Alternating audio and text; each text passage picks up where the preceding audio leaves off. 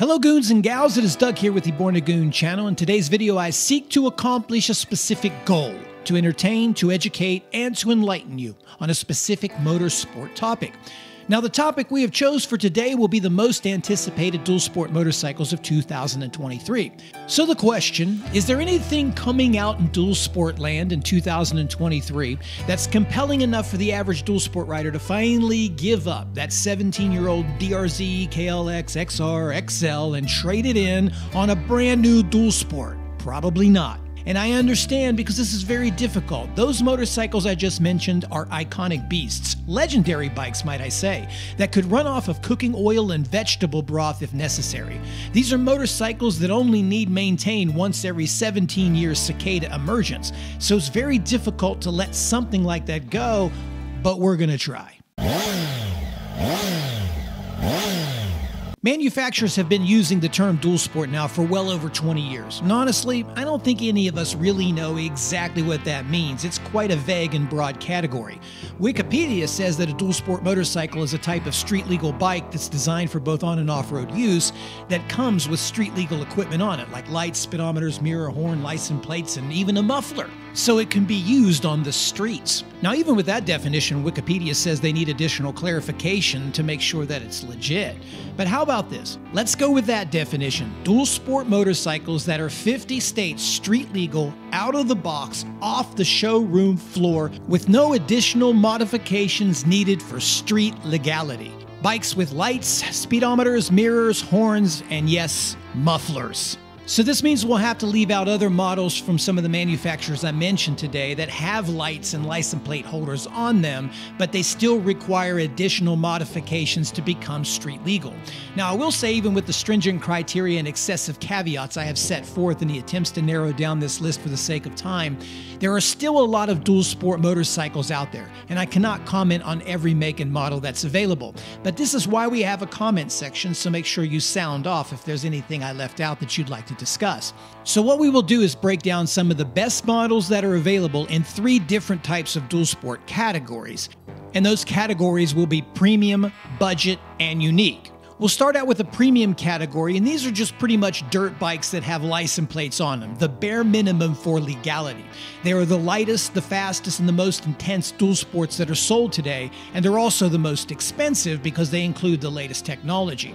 A premium dual sport motorcycle will set you back anywhere from $10,000 United States dollars on the low end to as much as $14,000 on the high end. And this category is pretty much dominated by European manufacturers, most specifically KTM and its affiliated brands like Husqvarna and now Gas. At the top of the food chain for all dual sports has to be the KTM 690 Enduro R, which is also the Husqvarna 701 and the Gas 700.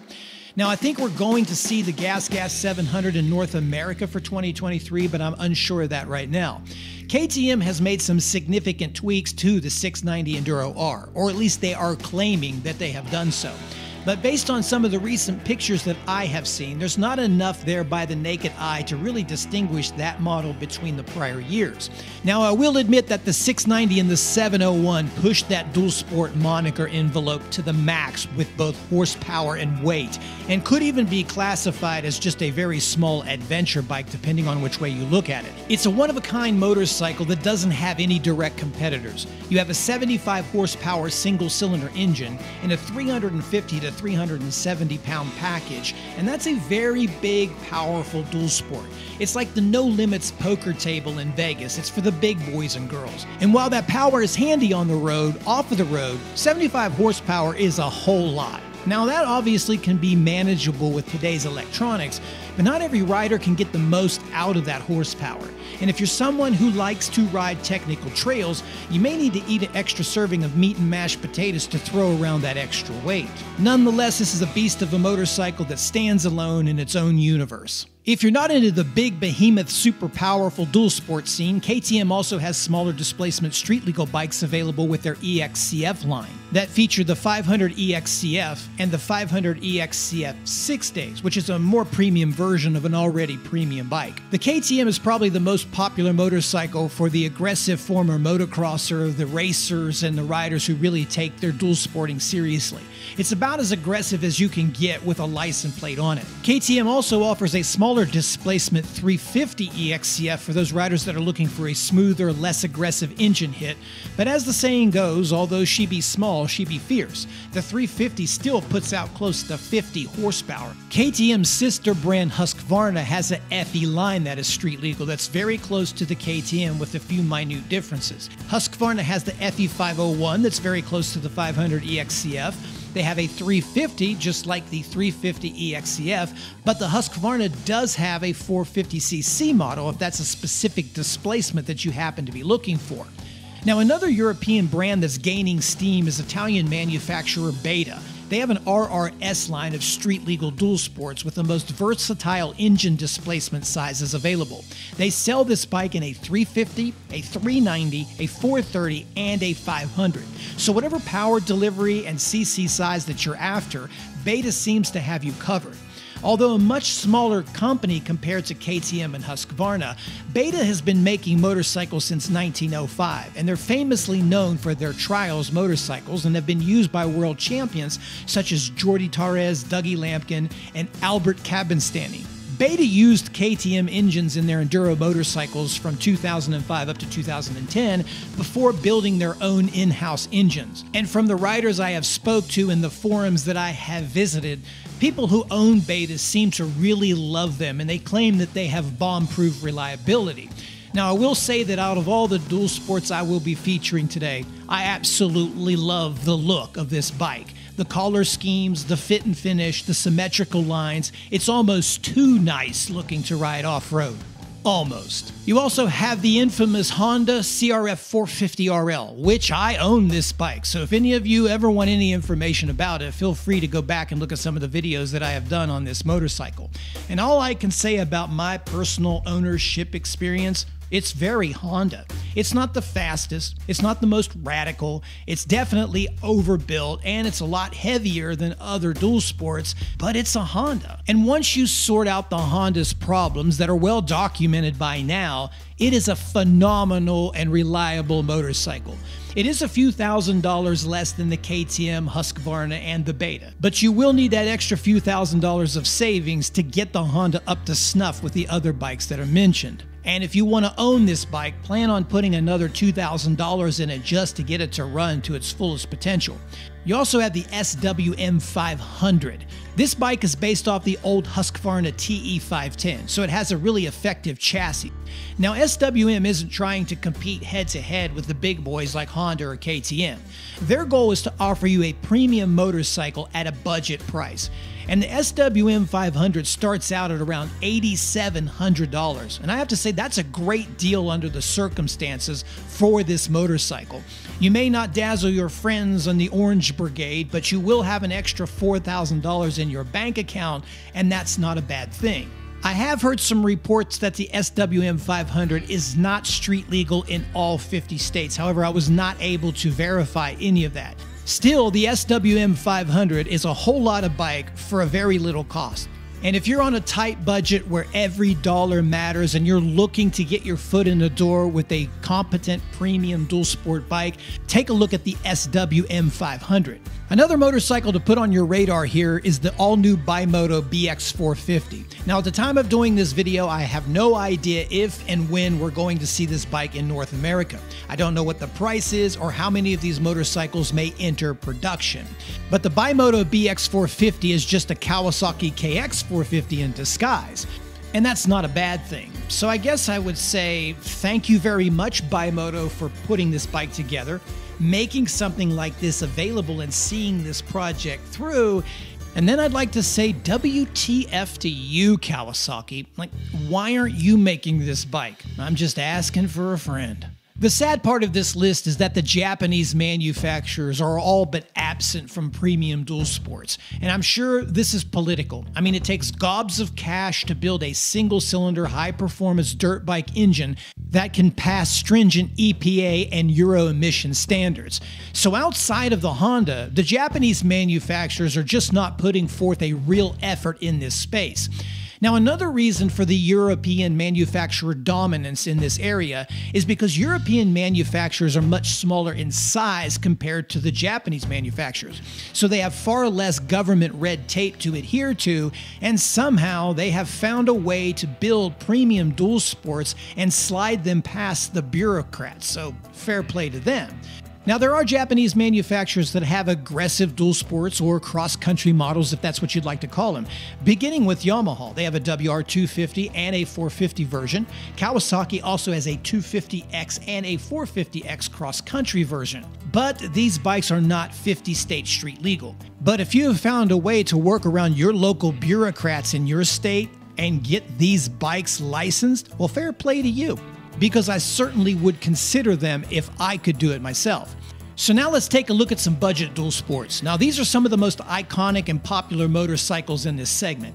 They're very popular because they are cheap to buy in terms of motorcycles, and they're simplistic in their design, which means there's far less on the bike to break, and they're practically maintenance-free. Now, most of the budget motorcycles that you will see out there will have smaller engine displacements, like 400 cc's or less, and they deliver far less power. Now, that makes them non-intimidating for the newer rider, but it also makes it a very perfect match for the experienced rider because they can just literally wring the neck out of that motorcycles, making them an absolute blast to ride. Budget dual sport motorcycles will run you anywhere from $4,000 United States dollars on the low end to as much as $6,500 to the high end. Unlike the premium category that is dominated by European manufacturers, the script is completely flipped here. Most of these motorcycles are all from Japanese manufacturers with almost little to no European participation. Again, I'm sure this is political because the budget motorcycles have design elements that are grandfathered in, and if a manufacturer were to update them, they would have to repass emissions, and that could cost them several millions of dollars and probably isn't worth the cost. And that's why many of these bikes in this category have been unchanged. However, that's not the case for all of them, and we'll start out with one of the newer models and one of the most popular in this category, the Honda CRF 300L and 300L Rally. Honda's updated the 300L for 2023, and right now I don't know if it was just with a spray can or there's other elements that are involved. And I have to say, I'm not too keen on the gray look. To me, Honda should be red, but that's just a personal preference. You let me know what you think. It does appear that the 300L Rally will remain unchanged for 2023. In my opinion, one of the cool things about the CRF 300L and 300L Rally outside of Honda's legendary reliability is that these bikes look a lot bigger, meaner, and stronger than they really are. When you ride many budget dual sports, you feel like an elephant on a tricycle. But the Honda doesn't feel that way. The cockpit is roomy, the bike feels bigger than it is, so if you're a taller rider, keep that in mind. The Honda might be a good selection for you. Honda also still offers the ancient and prehistoric XR650L, which hasn't been updated since Achy Breaky Heart. But if you're looking for a good, reliable dual sport that you can pass to your children, that they can pass to their children, and then on to their children, and then their children, and the children after that's children, then perhaps the Honda XR650L is a good choice for you. Now we'll move on to Kawasaki that has a KLX 230 and a KLX 300 that's on par with the Honda 300L series. And Honda and Kawasaki are probably the best budget dual sports in the 300cc category. At least they've put some money and development into these motorcycles and kept them somewhat up to date. The KLX 300 is a pretty capable bike, and it's probably better off-road than the Honda CRF 300L. And for a starting price at around $5,700 United States dollars, it's really hard to beat that type of a motorcycle and get that much value out of anything these days. Kawasaki is also home to the legendary, the iconic, the paterfamilias of dual sport motorcycles, the KLX 650. Now this could be classified by many riders as an adventure bike, but look, No list can be a true list if this bike is not on it. The Kawasaki KLX 650 is so popular, if I don't mention it in this list, the motorcycling community will tar and feather me in public. So here it is. The all-time greatest apocalyptic mule bike ever made. And I have nothing else to say about it but that. Now, Yamaha has a few budget dual sports that they offer in the XT250 and the TW200. And this TW200 kind of reminds me of my old 1985 BW Yamaha. My brother and I would ride this bike around in the snow and tow each other in our sleds. I mean, that bike just went anywhere and did anything that you ever ask of it. In fact, it was one of the coolest motorcycles that I've ever had. Other than that, Yamaha hasn't really put forth an effort or any kind of research and development into the budget dual sport category.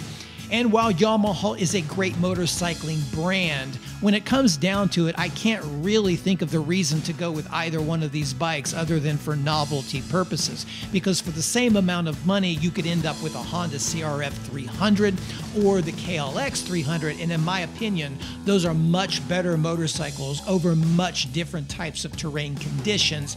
And it would seem like those are much better choices. Now, if we move on to Suzuki here for a minute, how about we talk about yet another iconic, super legendary up into KLX 650 status and talk about the Suzuki DR650S. So much like the KLX 650, if I don't mention this bike in this list, you will tar and feather me and perhaps YouTube will take my channel down and ban me forever. It's that important. The DR650 is so popular that every single time I do a dual sport video, or pretty much any time I do a motorcycling video at all, somebody is down in the comments section writing a 16-paragraph essay about some trip or story or adventure that their DR650 has gotten them into. And while I have not mentioned any specs of the Suzuki, or am I going to, the sheer fact that I have yet to find a single person roaming this planet that hates this motorcycle, much less has anything bad to say about it, should answer any question that you ever needed to know about a legendary bike. Now, underneath of that, Suzuki does have a DRZ 400, which is a little bit more up to date, but that's not saying much. The DRZ 400 is also a very iconic bike, although not quite in the category of the KLX or the DR 650, but still, it's a great quality motorcycle that should last you a few centuries, and people really love these Suzukis. Even though many of the budget dual sport bikes that I have mentioned on this list are outdated, they are very lovable. They're so lovable that if you've been riding dual sport for any length of time, you've either owned one of these bikes or you know somebody who does, and they probably still have it. And there are countless stories and adventures, and for the price that you pay for them and the thrills and the adventure that you get from them, they simply cannot be beat. So if you're looking for the cheapest, the lowest maintenance, always starts, no frills bike, look no further than picking up a great budget dual sport. Now let's move on and talk about some unique dual sports. These are bikes that come from smaller manufacturers who produce these bikes in limited numbers. And because of that, these bikes are often hand-built and customized. And one of the most radical dual sport motorcycles, or just motorcycles period, has to be this AJP PR7. It's a 600cc single-cylinder motorcycle that's made in Portugal. And you could make the case that this is more of an adventure-oriented motorcycle with its rally design, but it's quite the capable dual sport. The PR7 is highly coveted, and it's on just about every moto enthusiast want list for its awesome looks and unicorn genetics. And as you can tell, this bike is very well put together. And at only $11,500 United States dollars, it's not ridiculously overpriced for what you're getting, and that's well within line of a KTM or a Husqvarna. Now, long-term tests of the AJP haven't revealed any reliability issues. The biggest drawback, obviously, is getting your hands on one of these bikes as they sell out fast. AJP also sells a series of enduro motorcycles, but as to 50-state street legality qualifications, I don't know. You also have a lot of hype surrounding this Excele ZF450 LS Rally, and as I go through this, I'm going to do my best to be accurate with my pronunciation, which is really impossible. Now, this bike apparently is a clone of the Kalove 450, which was a Chinese machine that has competed in Dakar. And again, I hope I'm pronouncing that right. Now, the Kalove used a Yamaha engine in it. But this XLA 450 Rally, which is supposed to be a street legal version, is going to have a Lonkin built 449cc single. Now, I know absolutely nothing about Lonkin motors, and I don't even know if I'm pronouncing that right, so please correct me if I'm not. So I don't have any idea if that's a good thing or a bad thing. I do like the radical look of this motorcycle, and I like the direction in which it's going in. And I really like the way it kind of has that cool looking Africa twin front. I mean, it certainly checks all the boxes on that Moto Unicorn list that we've been looking for.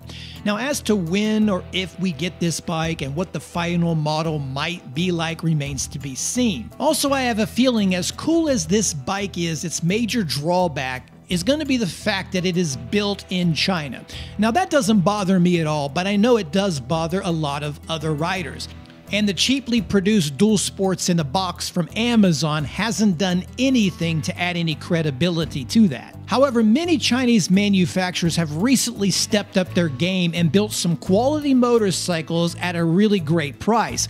Two that come to mind is something like CF Moto and KO. The build quality and the components on those bikes don't look cheap. And if you slapped a KTM sticker on the side of one of those bikes, many people wouldn't be able to tell the difference. Now, I want to briefly chat about a couple models here just to cover my basis, and we'll start with the Fantic 450. A lot of talk about this motorcycle, but as of now, I don't think we're going to see this bike in 2023 here stateside. Just keep your eyes open for it, and we'll continue to update the progress of this motorcycle. Sherco is supposed to be producing a 450 Rally, but as of now, I've seen nothing but concept drawings, so keep your eyes out for that one. And of course, Triumph, but I don't think we're going to see their Enduro versions until 2024.